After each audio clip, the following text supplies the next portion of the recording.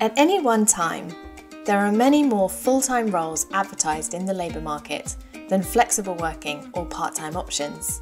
This lack of flexible working options disproportionately impacts women, as they are more likely to be looking for jobs that allow work to be combined with caring responsibilities.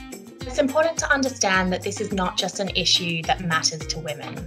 In fact, it's an issue that matters to the vast majority of the labour force. We know from a lab trial that we ran with 5,000 men and women that clear and specific offers of flexible working appeal equally to men and women.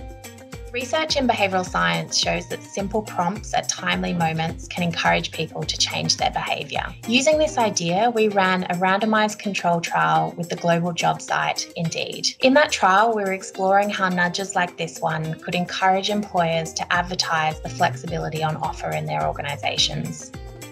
In the treatment group, employers saw a screen as part of the advertising process, which made it easy for them to list the flexible working options they could offer. More than 150,000 employers posted over 500,000 job ads, and almost 20 million individual job seeker applications passed through our trials, making this one of the largest randomised controlled trials ever conducted. So did these simple nudges work? The nudges worked. Timely prompts led to more than a 20% increase in the number of vacancies advertising flexible working options on the Indeed site.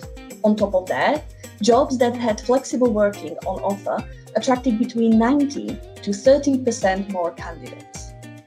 Our work with the Behavioural Insights team has led us to make changes in the UK as well as internationally that help fulfil our mission of helping all people get jobs.